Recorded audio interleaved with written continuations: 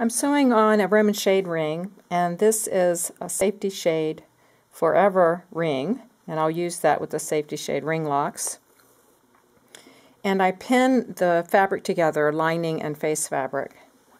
And then once I make my first stitch through, I take the pin out. And that makes sure that I catch the face fabric and it keeps the material together while I'm sewing and moving the shade around. And this is actually a balloon shade.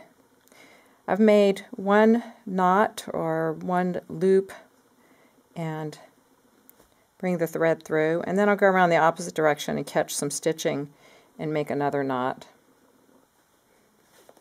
And I'm done.